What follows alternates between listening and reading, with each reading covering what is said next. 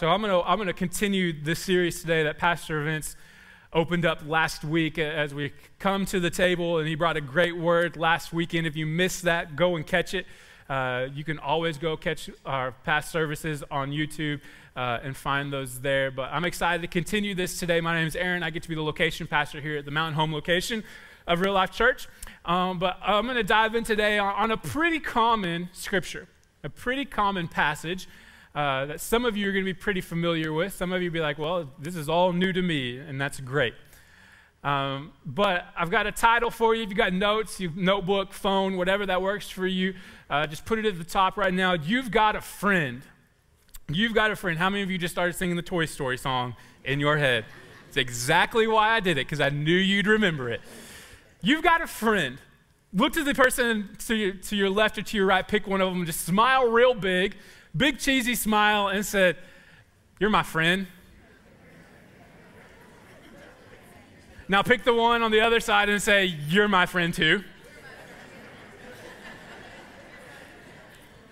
One of the things that's kind of corny and cliche I like to say when people are here, especially when guests come in to speak or to lead worship or anything like that, is I like to call real life a little bit like Olive Garden, not just because we like to eat, but because we have this heart and this that we're not just friends, we're family.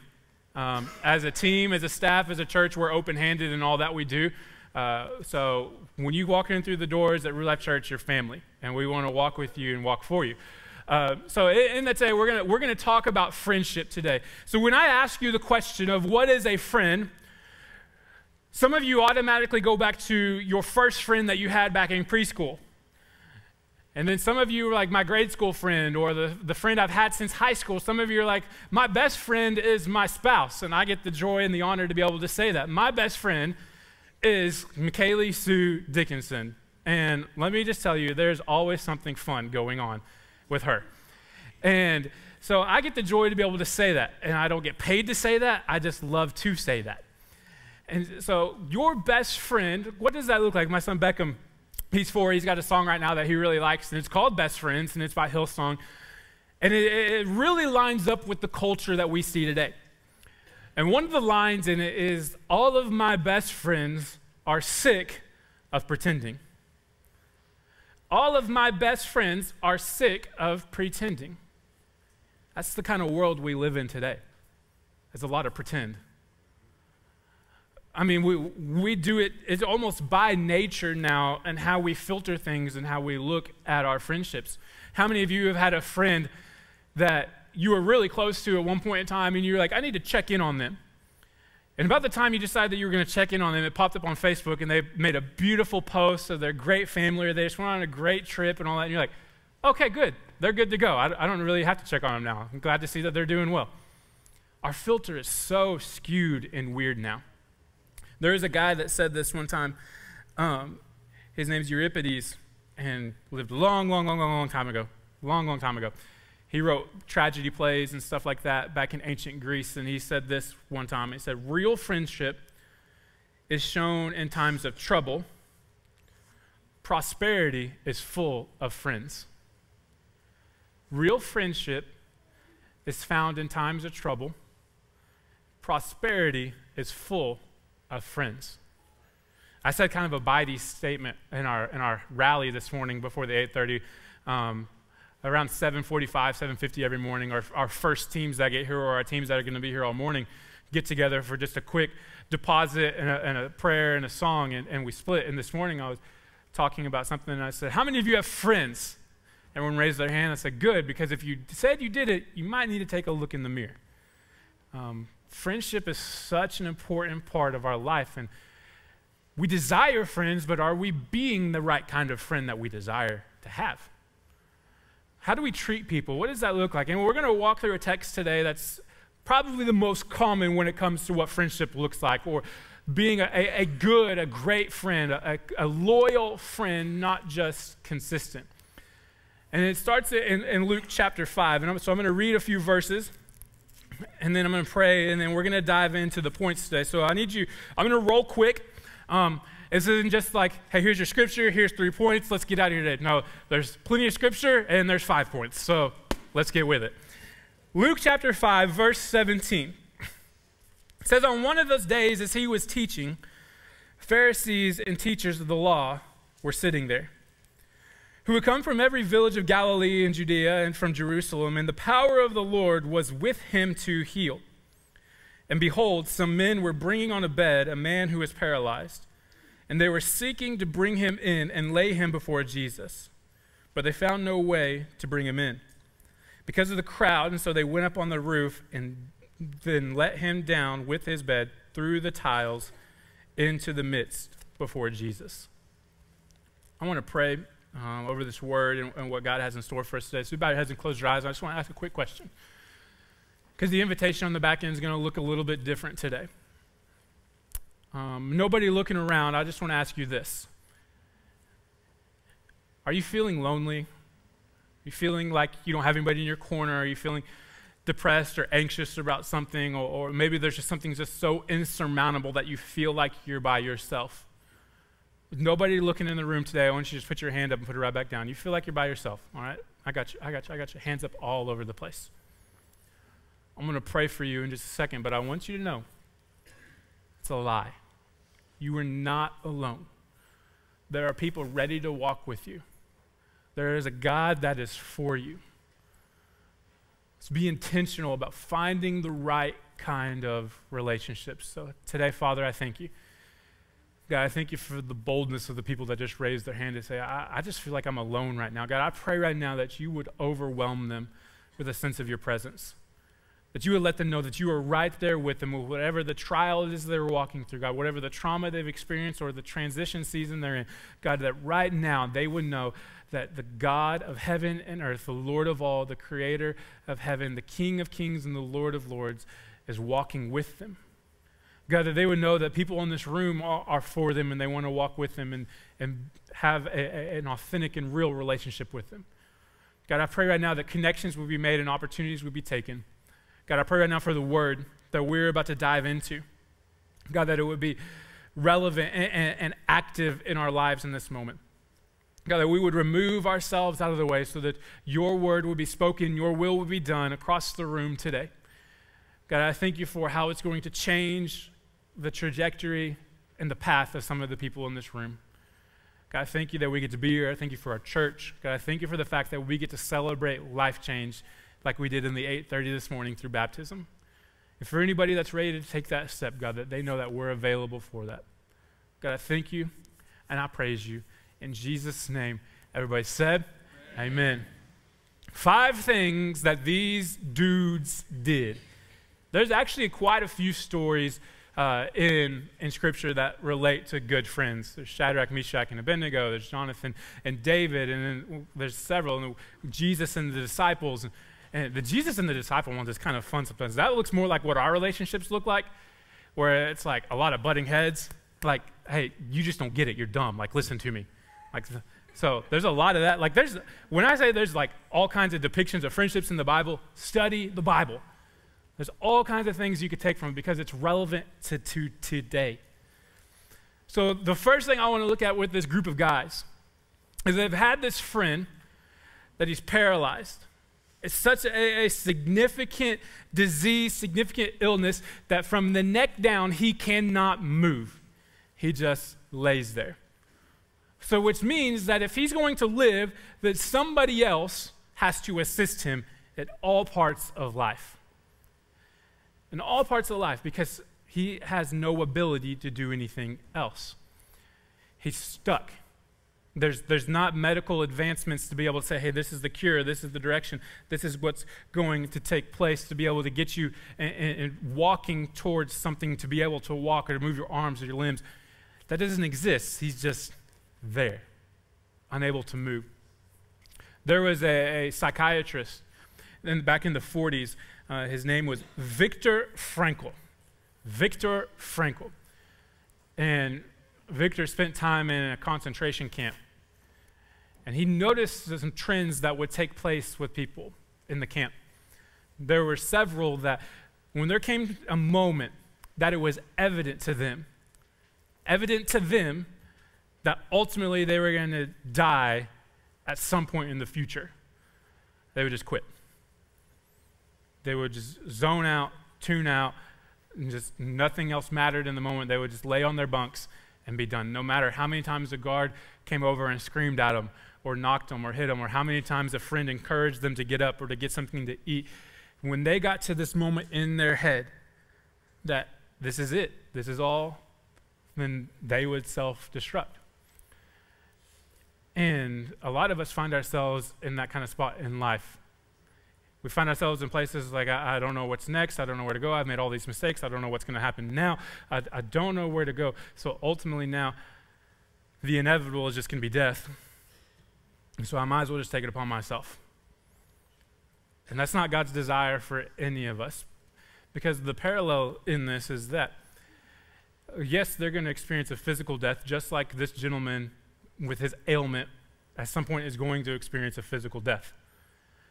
Every single one of us are born into something that's going to bring death upon us at some point, but it's a spiritual death. All of us are born into an ugly, tainted, skewed, disgusting thing called sin.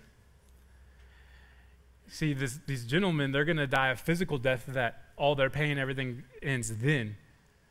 But when it comes to sin and a spiritual death, it's still going to continue from the moment after you physically die. A spiritual death doesn't mean it's over now. It just means the physical is gone, and now the actual trauma, the actual hurt is about to really set in. And so we look at this, and it says the first thing is to recognize a desperate need. Recognize a desperate need. How many people do you think walked past this gentleman as he laid on his mat with disregard or irregard to the fact that he needed assistance?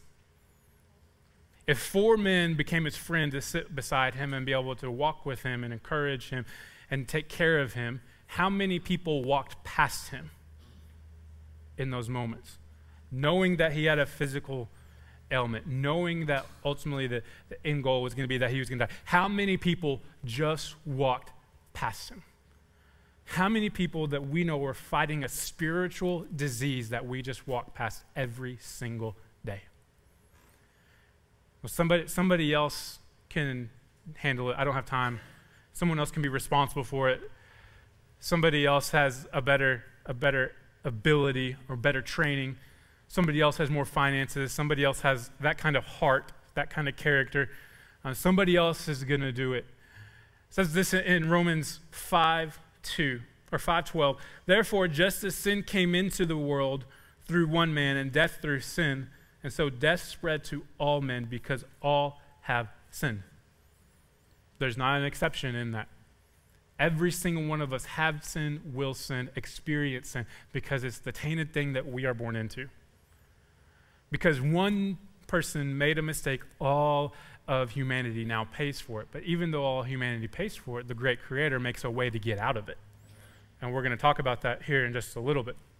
It says this in Ephesians 2:12. It says, remember that you were at that time separated from Christ, alienated from the commonwealth of Israel, and strangers to the covenants of promise, having no hope and without God in the world. So the difference here is that this man has a physical illness that will end the moment that he dies. But yet we face every single day a spiritual illness that doesn't go away when we die, unless we respond to the ability and availability of Jesus Christ. And so these guys, they see in this moment that somebody has a desperate need. So they recognize the desperate need, so they become friends with this guy, right? Everybody needs friends. It's one of the things that we say here at Real Life Church is that we are better together. That's why life groups exist. That's why serve opportunities exist. That's why you're sitting in the seat you're sitting today. One of my favorite things I love to tell people, and I love to squash this because some of you are going to be like, oh, he just got me. He saw me. One of my favorite things is that when people say, how do you even connect with people at Real Life? It's such a big church. I kind of chuckle because I'm like, it's not really that big in the grand scheme of things. It may be big for the area, but Pastor Vince says it like this. Our church, the size it is pretty much just like batting cleanup on a beer league softball team. That's all we are. We've done great things and God's been faithful, but there's so much more that's possible. So people are like, how do you connect with people? And I say this, what service time do you come to? Oh, we usually come to the 10 o'clock. Okay. What time do you usually get there? Usually about 2 minutes late. Okay, we're going to have to adjust that a little bit. So if you got there a couple minutes early, what row do you usually sit in? We usually sit in the middle section, about 2/3 through the way through the back. Okay, cool. You have a pattern and a habit. And that's what we all try to do. And so if we're going to try and sit in the same row every single time, the people around us are probably going to be trying to sit in the same row as well. So why doesn't somebody just say, hey, I've noticed you've been sitting there for about 3 weeks. So have I. My name is Aaron. I'd love to be able to connect with you. Thanks for being here. How long you guys been coming? Just a simple connection. See, we long for connection, we long for friendship, but we don't want to take the steps of boldness to be able to see what authenticity really looks like in a relationship, in a friendship. Because we want everything to be surface level now. Maybe we don't desire it to be, we've been taught for it to be, because that's what culture says is relationships are just going to be surface level. And we miss the intimacies and the intricacies of what real friendship looks like. When for someone to be able to look and say, I recognize that there is a need, and I'm going to be there for them and walk with them through that. It says in Matthew 10:28, it says, and do not fear those who kill the body, but cannot kill the soul. Rather fear him who can destroy both soul and body in hell. This is going to come together here in a little bit when you see the both and.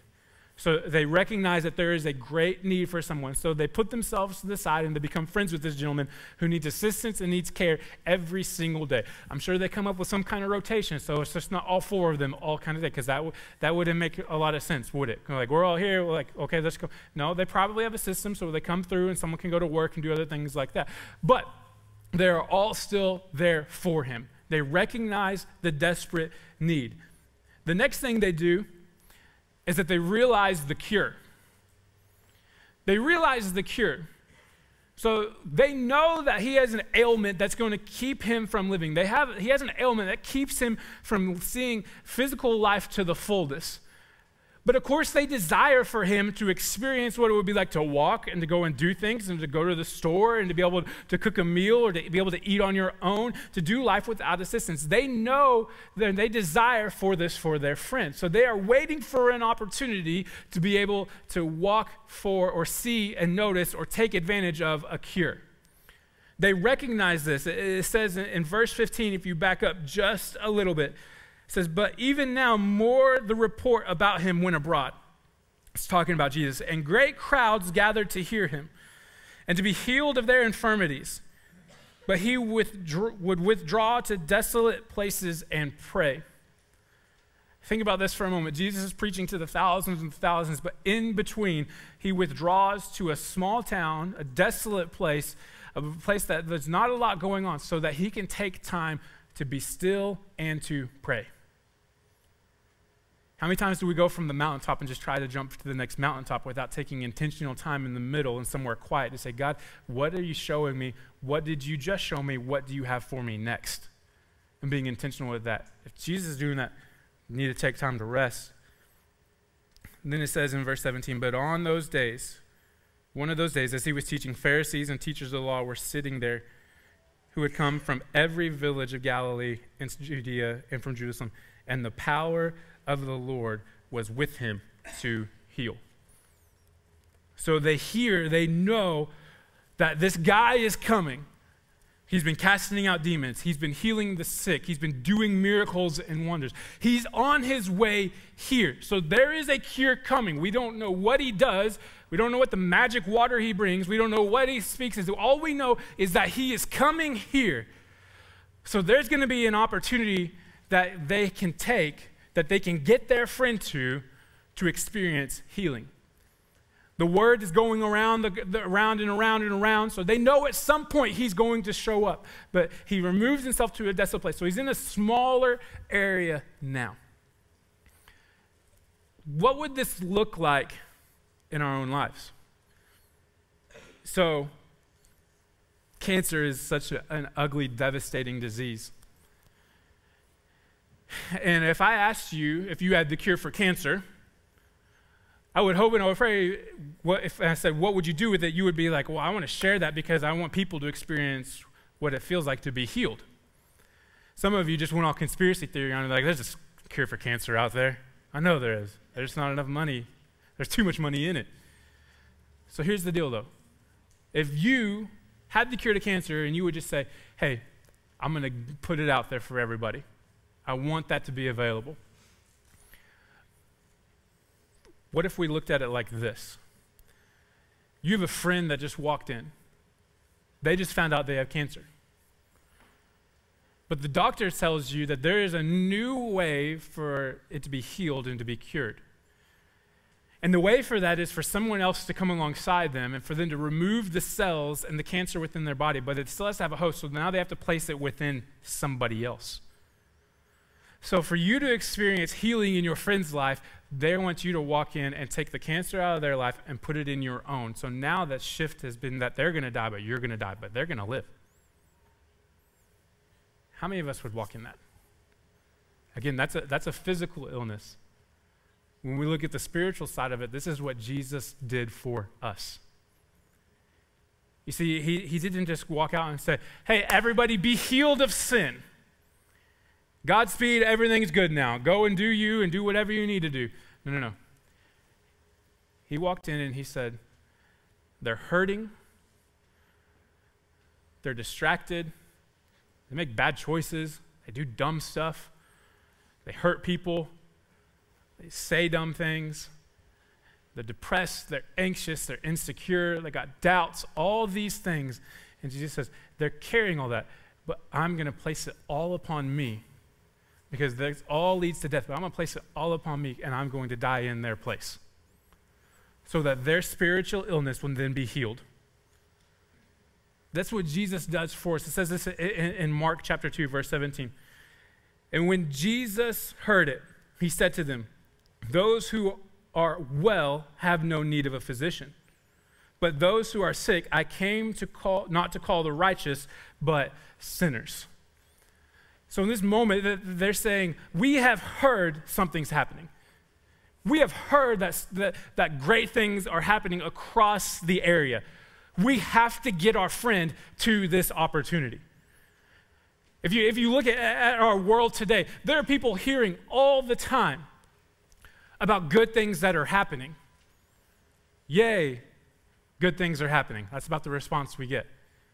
But how many of us are taking an initiative when we know that there's something good happening, or we know that there's healing taking place, or we know that there's a place for restoration and life change to transpire through God and God alone, but yet we just still say, somebody else will get them there. But God is placing specific people in your way so that you can experience the miracle with them. So in this moment, they recognize that there's a desperate need. They recognize that there's a desperate need. Then they see that there's an opportunity for a cure. They realize that there's a cure. And then they're available to the opportunity. So they recognize that there's an opportunity for their friend to be healed. They know that Jesus is coming. They've heard the great things that he's doing. And it's not just this grand idea of, oh, I wish we could get there. No, they make it a point that they're going to get there. They're available to their friend for this opportunity for them.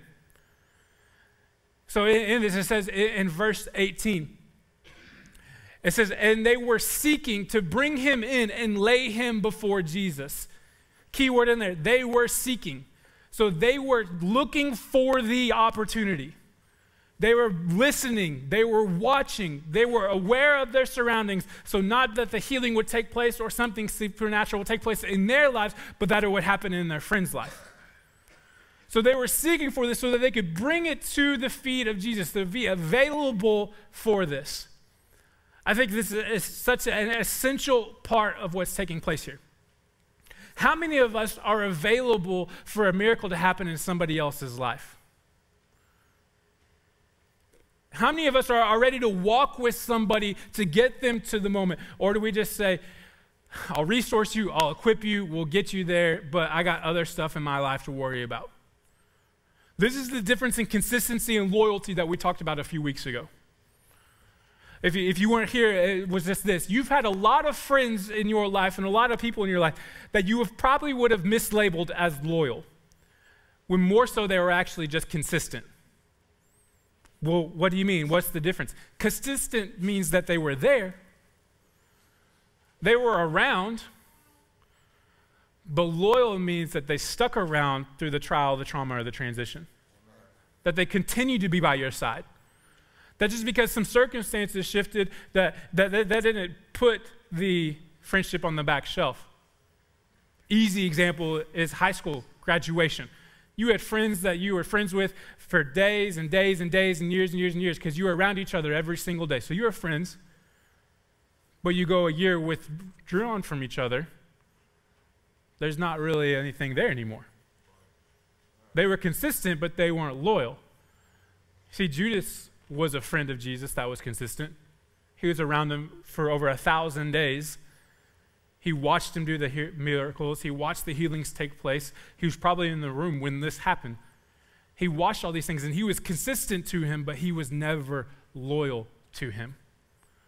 And that's what a lot of our friendships look like right now. Some of that's what our relationship with Jesus looks like, is I'm going to be consistent. I'm going to show up to church, but God, I don't know if I'm going to let you do anything in my life. You know, I got an hour and 10 minutes on Sunday morning that you can have, and I'm going to be consistent in that. But to take the other steps to be loyal in that, I don't know. I don't know if I'm there yet. But these guys, they were loyal to their friend.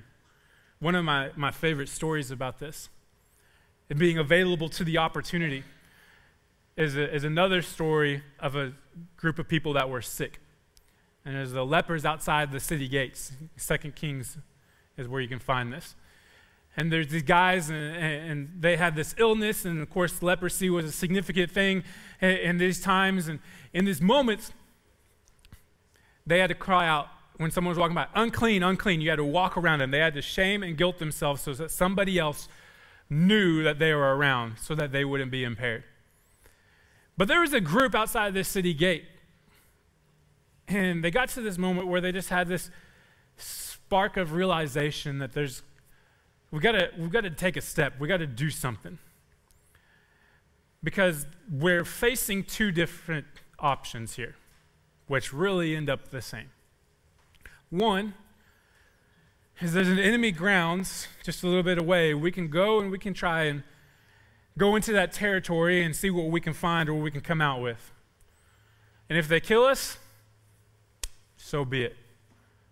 But if we stay right here, we die. Either way. This is one thing that the church has done.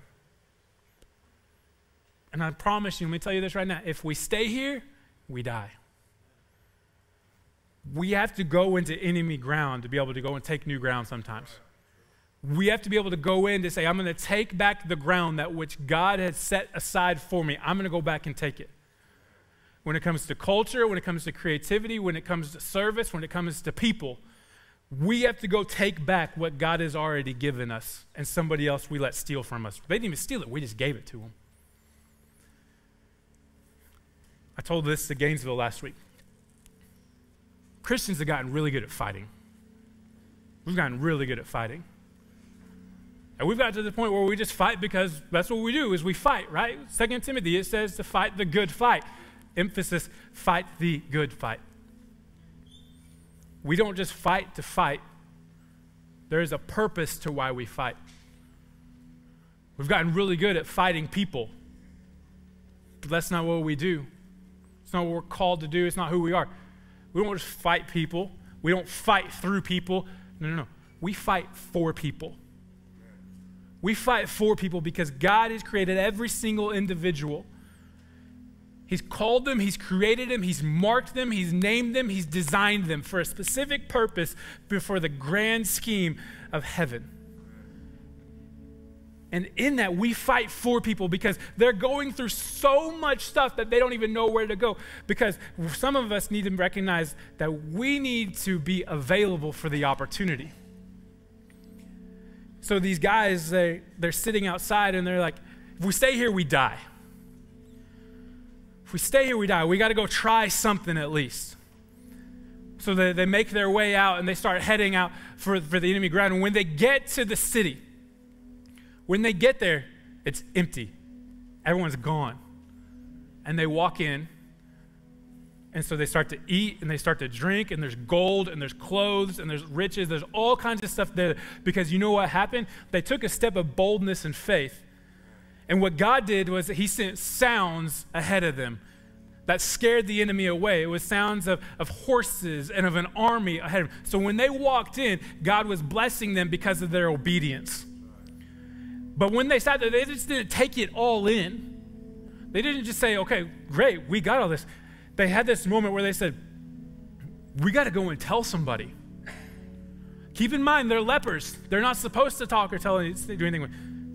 We got to tell somebody what just happened. So they go back and they go and tell so that other people can have the experience.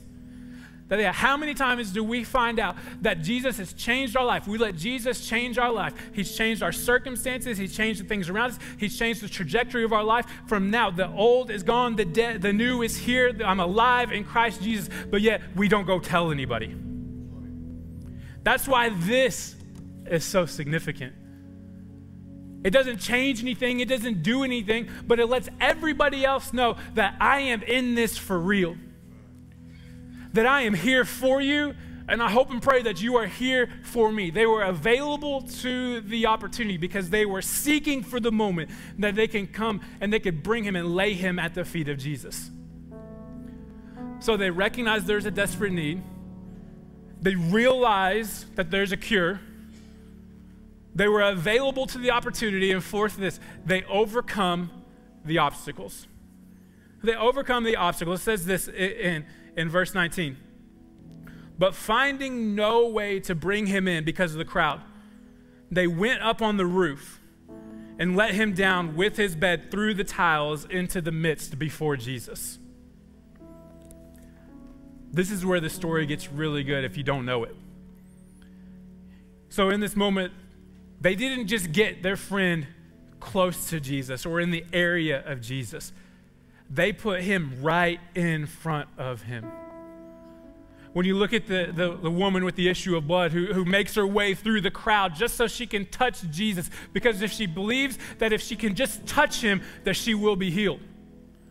It wasn't just that she was in the area. I'm going to get to Jesus.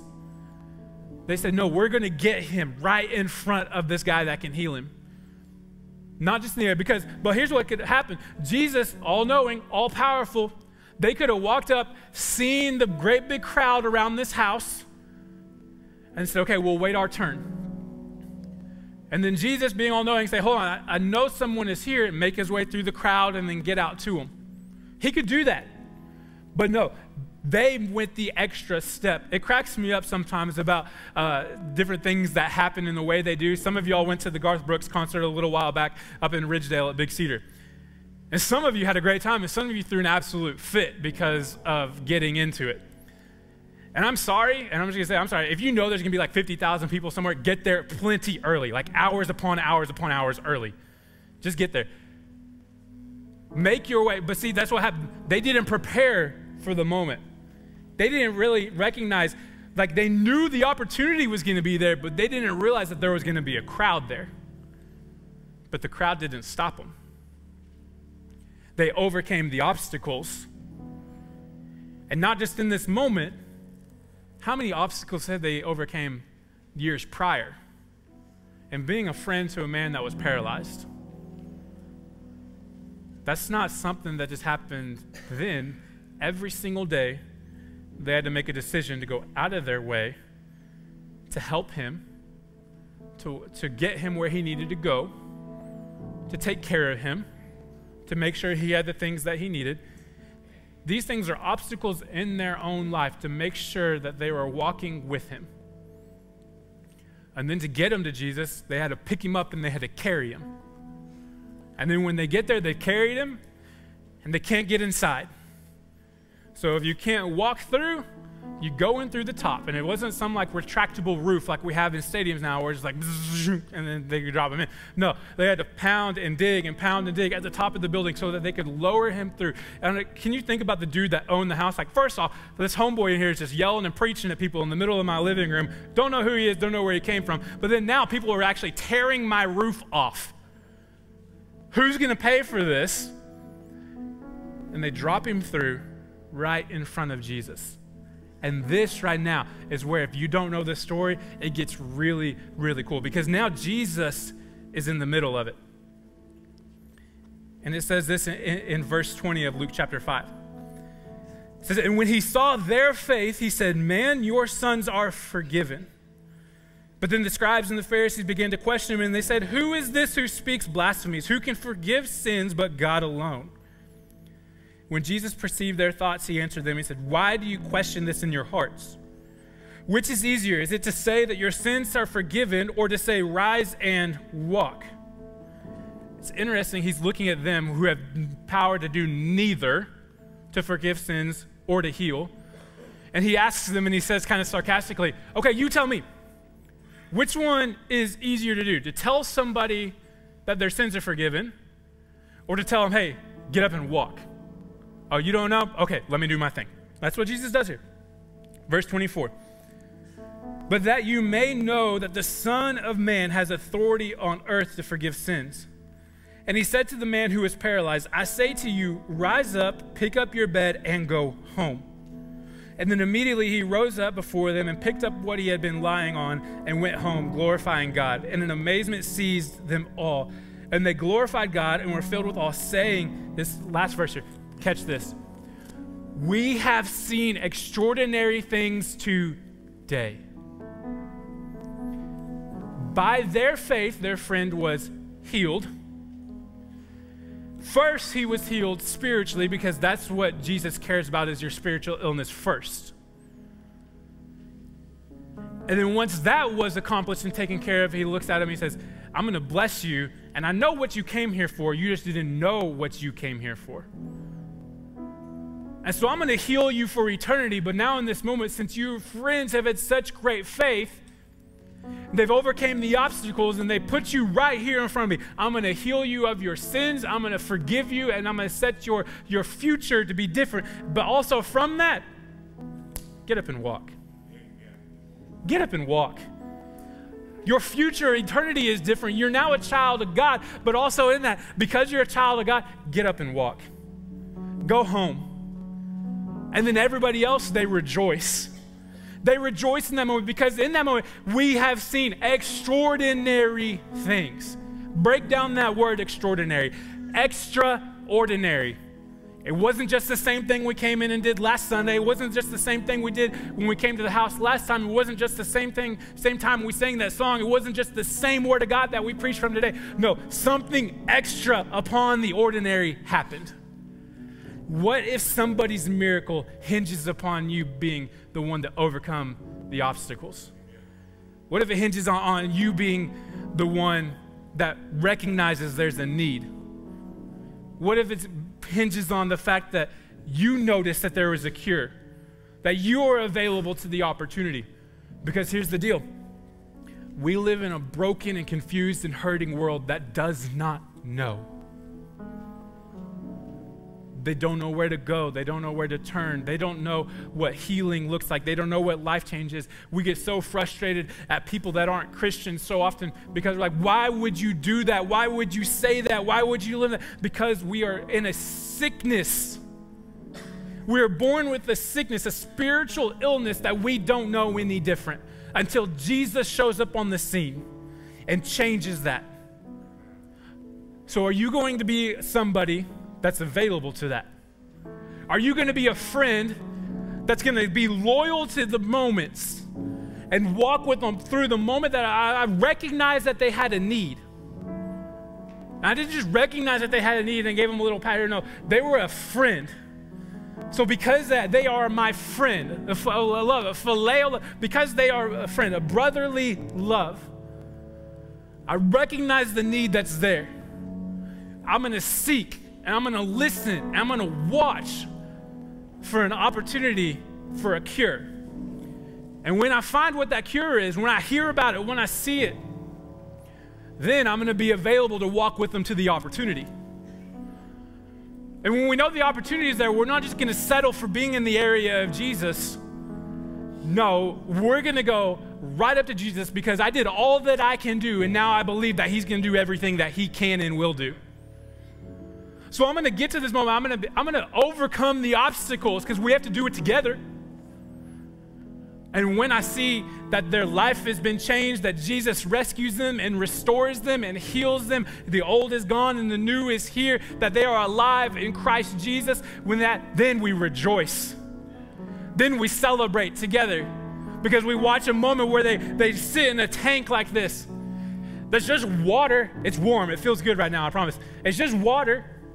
But if Jesus himself stepped down into the water, if he stepped down and he said, I'm going to be baptized, I'm going to show everybody right now that my ministry starts now, that I am doing this for real, that I am answering the call that God placed on my life. If Jesus did that, and then when God looked down and said, this is my son, whom I am well pleased. If Jesus did something so significant, then we should follow up. One of the baptisms that took place just a little bit ago was a guy that's been serving here for a while. He got saved a long time ago. His family is plugged into church. They're full of pastors. And you know what? 2 weeks ago, he's like, I'm tired of faking it. I'm tired of faking it. I know that Jesus has saved me, and I know that my eternity is secure, but I want everybody else to know that I'm doing this for real. And you know who judged him on that? Not one. You know why? Because the old is gone, the new is here. Extraordinary things are happening today. What is the extraordinary thing that's going to happen in your life or the lives around you? You may be feeling like, I don't have anybody to walk with me through these moments. I feel like I'm alone. Some of you raised your hand just a minute ago. I just feel like I'm alone. Some of these things that we face are so overwhelming and that all I see is the end. And so maybe tonight, maybe tomorrow, I'm just going to make it the end.